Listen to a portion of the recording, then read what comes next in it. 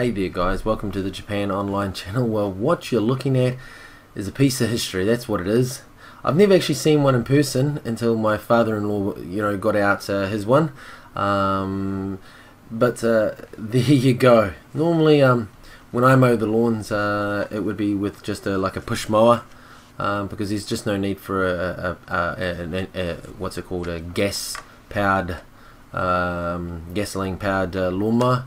So he got the electric one out, and I thought it was very, very funny because I was wondering how far that cord was going to take him, even though our front lawn's not that big, but still, I was just hoping for an accident to happen where he chopped on the cord or something, but no, he didn't manage to do that.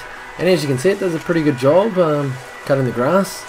It seems to be doing well there, and it seems to be cutting it really low. But still, nonetheless, it's doing a great job. So I just thought you would show you a video of some pretty old technology that's still actually getting used today. You can still find these in some of the department stores, or more of the DIY kind of shops. We came pretty close there to cutting the cord, but yeah, it does well.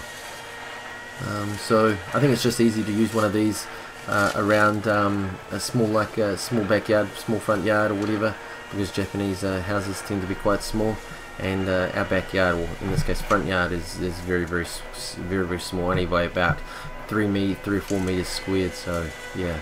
But anyway, thanks for watching. Leave a comment, subscribe to the channel. Later.